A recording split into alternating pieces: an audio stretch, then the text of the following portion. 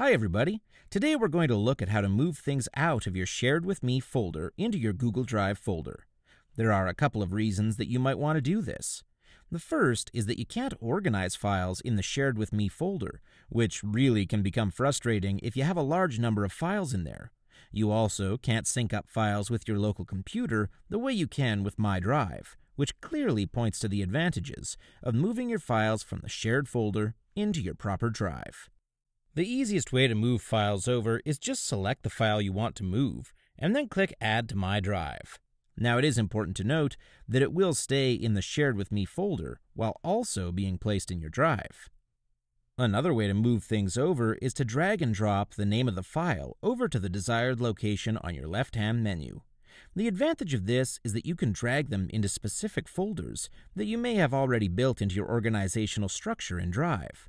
So to move this file to a folder, I just click and drag, drop it into this folder here, and there it is. Now this gets just slightly more complicated when you start sharing entire folders with someone. Adding a complete folder is easy. You can just use the Add to My Drive method or drag it to its intended destination.